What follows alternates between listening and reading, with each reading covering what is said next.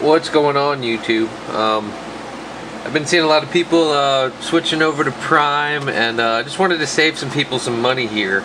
There's been a lot of controversy with this Pond Prime and your regular Prime. The controversy is that this is a little bit more concentrated because it goes into a pond and it's not the same formula. You know, you're supposed to use half, and a lot of people kind of steer away because it says pond. It's made by Seachem. It's the same exact stuff. It's actually a whole lot cheaper, and Seachem, I mean, you could write them and ask them, but they've already have texts on other forums, and to prove it, I'm going to put a link in the description down here. I'm going to show you here on camera real quick of what it is. It's on Simply Discus.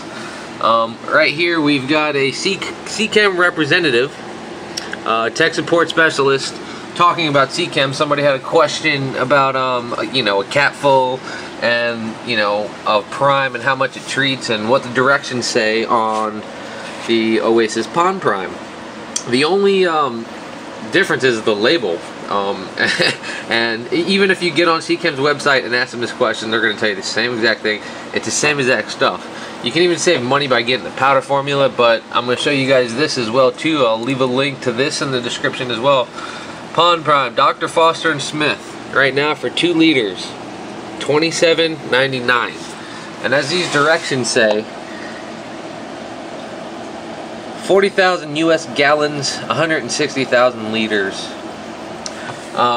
And that's in a pond status. Now if you look at this, this is 100 milliliters, and it treats 1,000 US gallons. Now if you do the math, it's a little off, but you'll get a lot more out of this. You know, you can go ahead and crunch the numbers. I haven't done it, but I've been using Pond Prime for a year and a half now.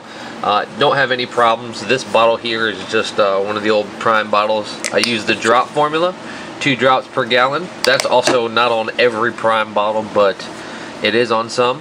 This one doesn't have it, but I took this cap off the one bottle that it was, and 2 drops per gallon will do you straight. I do it. I don't even dose for whole tanks. Each one of my tanks, I can't even show you on this one. All of my tanks here are marked halfway, 50%. Now, if this is a 75-gallon fish tank, and I take out 50% of the water, I put 75 drops in here and I fill it up. That's it. And I've been doing it for the last 2 years, this same exact way with the drop formula instead of dosing the whole cap, because this stuff's expensive. Now it's cheaper if you guys go and do this, but it's expensive. I figured I would just save you guys a little bit of money there, give you a little tip on this stuff. Get yourself a funnel from your dollar store. Take your old bottle that you have, keep it. If you got a drop top, or if you can find one, it works best. 2 drops per gallon. Give it a try.